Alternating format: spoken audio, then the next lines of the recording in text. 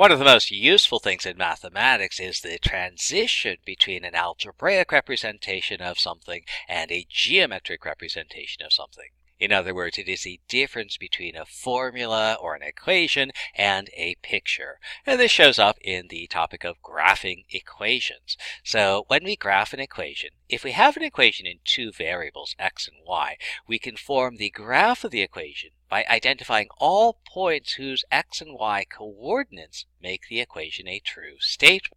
And, in other words, if I find a point with coordinates x and y that make the equation true, this is going to be a point on the graph of the equation. And any point that makes the equation false should not be a point on the graph. For example, let's consider this. I have a couple of possible points, and I have this graph of whatever this looks like. And so I want to know whether these points are on the graph of this equation. And so that's an easy determination. I check. If I take a look at the point at 0, 0, my x-coordinate is 0, my y-coordinate is 0. So if I substitute these into the equation and get a true statement, I have a point on the graph, otherwise I don't. So there's my equation. And what I want to know, because I don't know for certain, is whether x equals 0, y equals 0 makes this statement true. So I'll let x equal 0, I'll substitute that in. Y is equal to 0, so I'll substitute that in. X is 0, so I'll substitute that in. Y, 0, substitute that in. And I'll do a little bit of arithmetic. That's going to be 0 from the left, 0 on the right, and it is in fact true that 0 equals 0. So substituting these values into my equation gives me a true statement, and so the point is on the graph. Well, what about that other point, this point 1, negative 1? Well, my x-coordinate is 1. My y-coordinate is negative 1, so I want to substitute in x equals 1, y equals negative 1 into the equation and see if I get a true statement. So again, I have my equation. Now, x is 1, so I'll substitute that in. Y is negative 1, so I'll substitute that in. And so I'll have my new expressions here. Left-hand side, 1 squared plus 1 squared is 1, plus 1 is 2 squared is 2. And I get 4, but the big question is 4 equal to 2? No. So this is a false statement, so my point 1, negative 1 is not a point on the graph of the equation. Well, I might actually want to graph the equation rather than checking to see whether a particular point is on the graph of the equation. So here's a general procedure for that. Rather than trying to find random points, it's easier to actually locate points on the graph by the following method. What we're going to do is we're going to choose a value for one of the variables, either x or y, it doesn't matter. We'll substitute this into the equation, giving us an equation in one variable. And we'll do a little bit of algebra and we'll solve the equation for the other variable. And this will give us a set of coordinates for a point. So for example, let's consider the equation 3x minus 4y equals 36. And the 2 points that I might want to find are the x and the y intercepts. Now those are the points where the graph crosses either the x or the y axis. So the x-intercept is going to be where the graph crosses the x-axis. And if I'm on the x-axis, then any point on the x-axis will have y-coordinate 0. So because any point on the x-axis has y equals 0, I'll let y equals 0 in my equation and solve for x. So there's my equation. I'm going to allow y to be 0, and I get the equation 3x equals 36. 4 times 0 is 0. 3x equals 36, and I'll solve for x by dividing both sides by 3, and I'll get x equals 12. And what this tells me is that y equals 0, x equals 12 makes this a true statement. Then the point where y equals 0, x equals 12 is a point on the graph. Now remember, we specify the coordinates by giving the horizontal distance, the x-coordinate, first.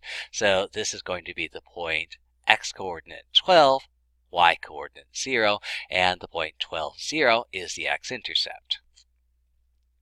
Now, how about the y-intercept? Well, any point on the y-axis will have x equal to 0, so I'll substitute x equals 0 into the equation and solve for y. So there's my equation once again. I'll let x be 0. I'll do a little bit of arithmetic cleanup. Negative 4y equals 36. Divide by negative 4. Y equals negative 9. And now I know that the point where x is equal to 0, y equal to negative 9, that's going to make the equation a true statement. So the point where x equals 0, y equals negative 9 will also be on the graph. And again, when I give the coordinates of a point, I want to identify the x-coordinate first, the horizontal distance first, the y-coordinate next, x equals 0, y equals negative 9, and my point is going to be 0, negative 9, and that's going to be my y-intercept. So I found the x and y-intercepts. Now we can graph the line between the two of them. So I need 2 points, which I have, and so I'll go ahead and graph them. I'll set down the origin. I'll set down my principal direction, and it's convenient to also have a perpendicular direction there.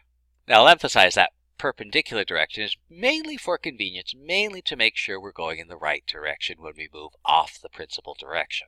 So let's see. So my first point is at 12, 0. Now, there is an art to graphing, and the art is this. The thing we should focus on is sign and direction, and we should worry less about magnitude. So here, this point 12, 0, as a set of directions, that says positive first coordinate. I'm going to go to the right some distance, but I'm not going to go any place vertically. So I'm going to be on the principal axis. So I'll go right some distance, and there's my point. And the first point, 12, 0, since we want to make sure that nobody can understand what we've done, well, actually, we want to make sure that our work is as clear as possible. So what we should always do, anytime we put down a point, we always want to put down the coordinates of that point. This is going to be the point 12, 0. Likewise, my second point, 0, negative 9, and again, sign and direction are going to be the important things. We'll worry less about magnitude. 0 says I go right 0 from the origin. I don't go any place right or left. Negative 9 says I'm going to go down by 9 units. So don't go any place right or left, but go down 9 units someplace around here. There's our point, and because we want to make our work very clear, we're going to label that point with the coordinates 0, negative 9. Since we want to graph the line between the 2 points, then we have our 2 points. We'll draw the line in between those 2 points, and again, you never want to put anything down on a graph without labeling what it is. This is the line between the 2 points. This is going to be our labeled by our equation, 3x minus 4y equals 36. And there's our graph. Well, let's take a look at another example. So I want to find 2 different points on the graph of y equals 2/3 x plus 7 and then graph them. So we're not looking for specific points like the x or y intercept, so we can just pick values for variables and solve for the other one. And we can read this equation as a formula for y once you know the value of x. So it's easiest if we pick a value for x here and then calculate what the value of y is. So since we get to pick whatever value we want, we should pick values like x equals 3,983.13987,143, which are very hard to work. Well, I get to pick that value of x, so maybe I'll pick something easy. How about x equals 0? So I'll let x equals 0. And my formula says y equals 2/3 x plus 7, y equals 2/3 times 0 plus 7, 0 plus 7, y equals 7. So the point where x equals 0, y equals 7 is on the graph of the equation. And I could pick a different value for x, like, I don't know, x equals pi plus the 5th root of 11. Let's pick something easy. I'm multiplying by 2/3. So what I might want to do is I might want to pick a value of x that I can multiply easily by 2/3. So for example, if x equals 3, 2/3 times 3 is an easy computation.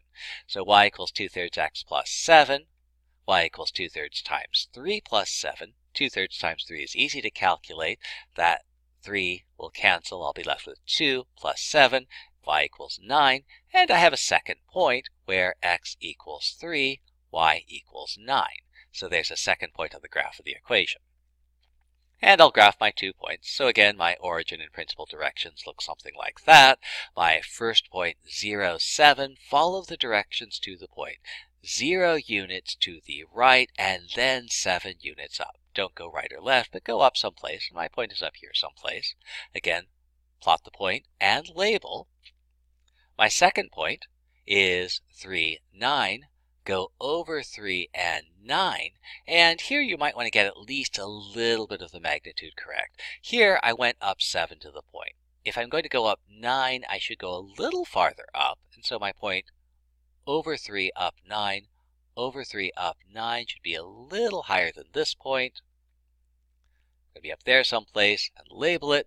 And finally, I'm going to draw the line through the points and label it with the equation. So there's my line, and there's my equation, x equals 2/3 x plus 7.